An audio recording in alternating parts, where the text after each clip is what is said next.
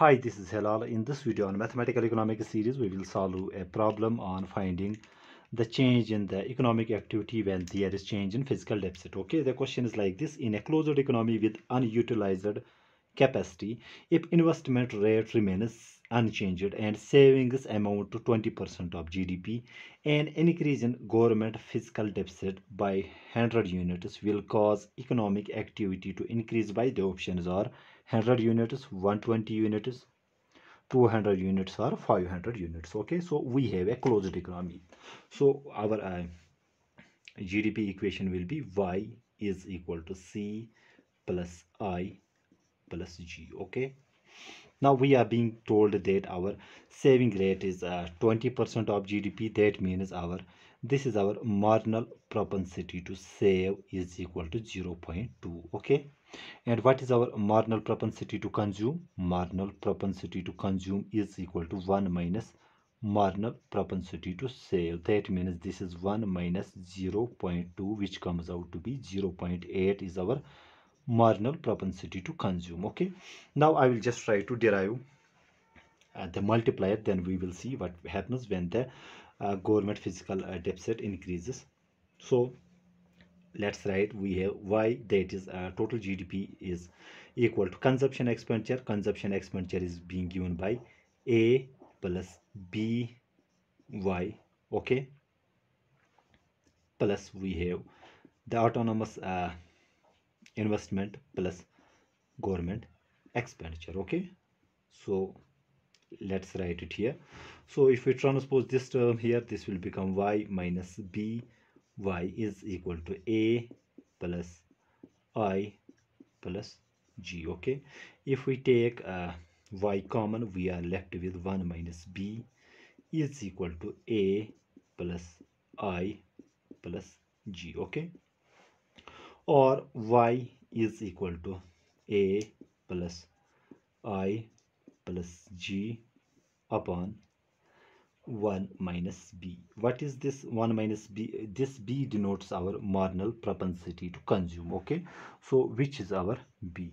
Now the question tells us what happens when there is increase in government fiscal deficit. When will the government fiscal the deficit increase?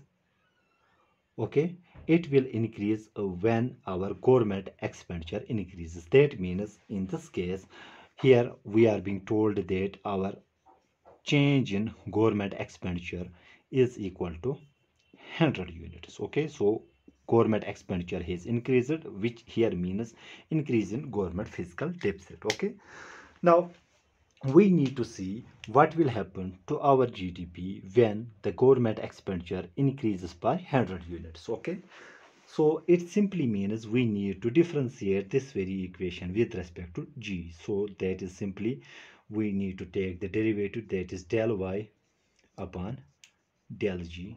So taking derivative of this very function with respect to G. So derivative, it is here constant, this is also constant, only choice variable which is here, that is G. So the derivative of G